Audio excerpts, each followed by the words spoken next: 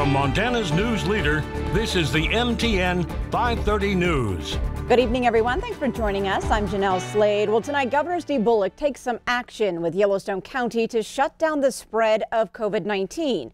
As state health authorities report a record number of new confirmed COVID cases today, two major steps are put into motion to target businesses and individuals who refuse to follow COVID rules and restrictions.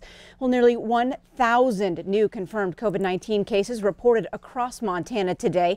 This along with 3 more deaths. Now, 2 of the victims reported in Dawson County and 1 in Marr County. MTN reports the statewide total of COVID-19 related deaths is now at 293.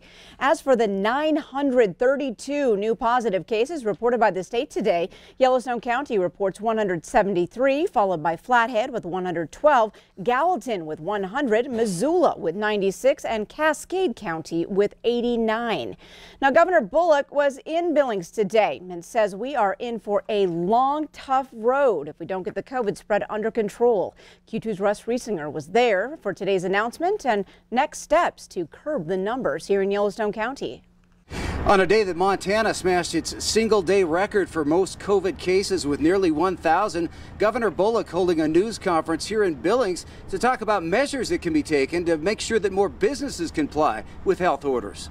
The virus will keep on spreading if there are no protections in place and no accountability to the restrictions that we already have. Part of the plan to change that in Yellowstone County, which has the most COVID cases in the state, includes hiring 4 COVID education liaison officers using CARES Act money to investigate complaints. County Health Officer John Felton says there have been hundreds of them.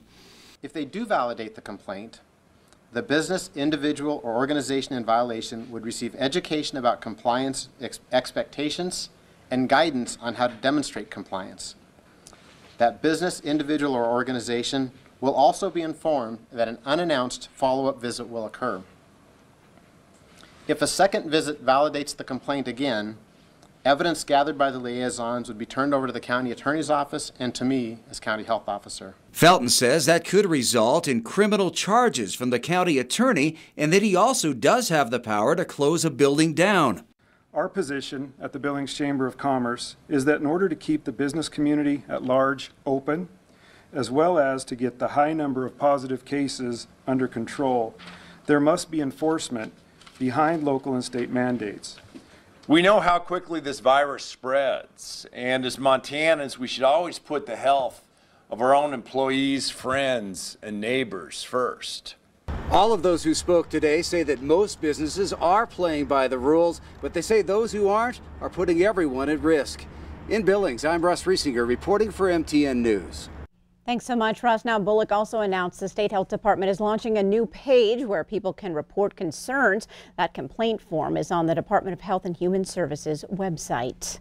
Well, a former Billings doctor came out of retirement to help with COVID-19 patients in New York and now is bringing that experience home.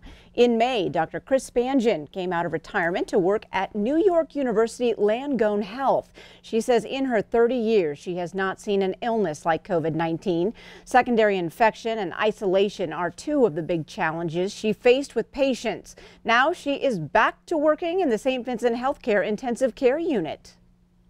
Treating things more aggressively than you might for a normal pneumonia. When someone starts having some troubles with blood pressure or heart rate, cardiac issues, I realize that with this disease, that can actually get worse very quickly and very seriously. The clotting problem, blood clots, was something that was not appreciated to begin with, and yet it's a huge part of this disease.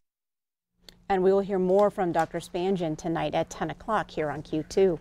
Well, now turning to Q2 Chief Forecaster Bob McGuire to tell us more about this snow that's leaving and even more that's on the way. Yeah, today Bob. was kind of like a round 1 and then round 2 is coming later tomorrow. Let me show you how much snow we got in our area today. This is going to blow your doors off. Check this out. As you can see over at Red Lodge, 4 miles west of Red Lodge, they had 28 inches of snow since October 21st through the October 22nd. That's yesterday and today, right? Red Lodge Mountain Mountain reports 25 inches. Luther 13, Cook City 11. They had 10 inches of snow at Immigrant. Burgess Junction reports 8.3 inches near Livingston. And at Logan Airport, they've reported 4 inches of snow there.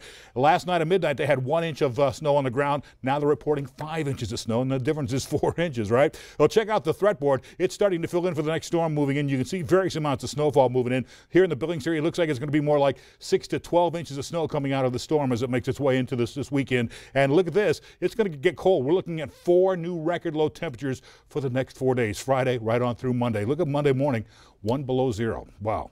A lot of little records will fall this next couple of days. We'll have more in your forecast in a few more minutes. All right, thanks, Bob. Well, as the weather turns colder, the need to take care of Billings' homeless population becomes even greater. The Montana Rescue Mission tells Q2 that the team there is ready to help no matter what the weather. Even as they follow distance guidelines, employees say they can house and take care of those in need effectively, all while serving 3 hot meals a day. In the last week alone, they've seen a huge outpouring from the community and increased donations. You know, this time of year, like tonight, is supposed to be what, 10 degrees, even below that? It'd be really hard to be under a bridge or in your car or on the street, and so we stand ready to help people. We've had a real outpouring of community support. With the cold weather, people dropping off coats and blankets, hats and gloves, winter boots, all things that we desperately need. And with the cold weather, the first snow of the year, people call us up and say, how can I help? And we've seen a real outpouring of that, so we're very thankful, and of course we can use more. Coats, hats, gloves, blankets, warm shoes, warm socks. And if you would like to donate clothing or food to the Montana Rescue Mission, you can simply stop by one of its locations. And Lundgren says they are especially in need of extra large and XX large winter jackets. Well, things got pretty darn cute at Rimrock Subaru this morning. Today marked the 2nd annual adoption event with the Yellowstone Valley Animal Shelter to help connect car buyers with canines. Well, despite the cold outside, the mood inside was fun and festive. Staff at the dealership also brought their dogs into work to show support for the program. Well, today is National Make a Dogs Day, and Subaru has invested $28 million to make sure that pets are taken care of and the homeless ones get a home. And we're donating $100 to our local shelter for every pet that's adopted. It's huge for animals that have disabilities, and they make sure that every pet gets a home, or tries to make sure that every pet gets a home. And Rimrock Subaru will continue to donate $100 for every adoption at the Yellowstone Valley Animal Shelter through the end of this month. Well, with less than 2 weeks until Election Day, the plan for dealing with a continued surge of COVID-19 cases in Montana is still an overriding issue in statewide campaigns, particularly in the contest for governor. MTN Chief Political Reporter Mike Dennison gives us the latest on what the top candidates are saying and doing when it comes to this pivotal issue. Earlier this week, Democratic gubernatorial candidate Mike Cooney convened a panel of national health experts to talk about the status of vaccines for COVID-19 and what states should be doing to prepare. He followed that up with a list of his priorities, including leading by example, such as wearing a mask, social distancing, and avoiding large gatherings.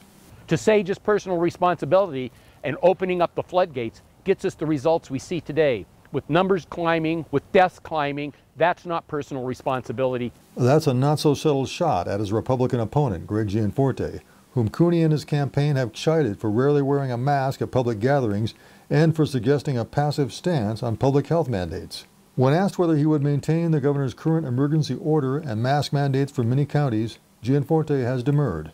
Instead, he's been saying he'll follow the advice of public health professionals and community leaders without being specific. If I was your governor, we would be focused on keeping the most vulnerable safe. We'd be relying on personal responsibility, not government mandates. He's also suggested that earlier shutdowns this spring created what he calls an economic pandemic that Montana needs to recover from. Health experts at Cooney's meeting said vaccines should be available within the next several months, but that it will be important to decide who gets it first and how, and to encourage people to take them. Cooney said if he's elected, he'll start work immediately on a distribution plan for the vaccine and a public information plan. He also said he'll work with hospitals, local health departments, and even the National Guard to ensure Montanans are keeping safe during the winter before a vaccine is available. Vaccines may not be with us all that quickly. I'm working on a plan right now to make sure that we keep Montanans healthy by doing the things we need to do, getting a vaccine, deploying that vaccine the way it needs to be deployed in Montana. Gianforte says much the same, but again, hasn't come out with specifics, saying it's too early to know what will be needed come January. January is a ways off, but with Montana reporting record daily highs of new cases and winter approaching, this virus doesn't look like it's on its way out anytime soon. Reporting from Helena, Mike Dennison, MTN News. All right, thanks so much, Mike. Of course, Montanans are voting right now on the governor's race and many others. At last check, that's less than an hour ago, more than 320,000 Montanans have already cast their mailed ballots. That's right, about 50% of the ballots mailed out across Montana. Well, up next on tonight's Q2 530 News, we're taking a trip to Russia without booking a flight. We have your look inside a unique Billings business pouring out tea and history. Also, the game plan in sports, catch 'em if you can. We'll meet one of the Bronx not-so-secret weapons behind their high-flying attack.